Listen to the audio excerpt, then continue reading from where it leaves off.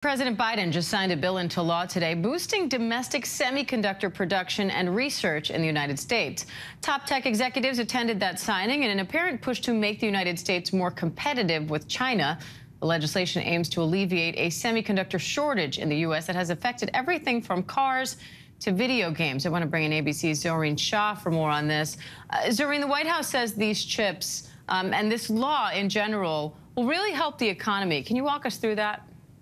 Yeah, Diane, you said the key word, the economy. I mean, we saw that recent polling that was out this week, and in every single category, when it comes to the economy, Biden's numbers are underwater. Americans don't feel confident when it comes to the economy and Joe Biden. And so this is a big move for him, signing this bill today. He wants to build semiconductor facilities here in the U.S. He wants to lower the cost of certain items that are sold. He wants them to be built right here at home. And look, before the pandemic, you had a shortage of these chips everywhere. And then the pandemic hit, people wanted new technology, they wanted to communicate, and then there were supply chain issues. So the president hopes that by making them here at home, it's going to be easier for people to get that tech that they need. He hopes it will drive down the cost, and he hopes that it will also create jobs. Zohreen, the president's also saying this will help our national security in the United States. How does that part of this work?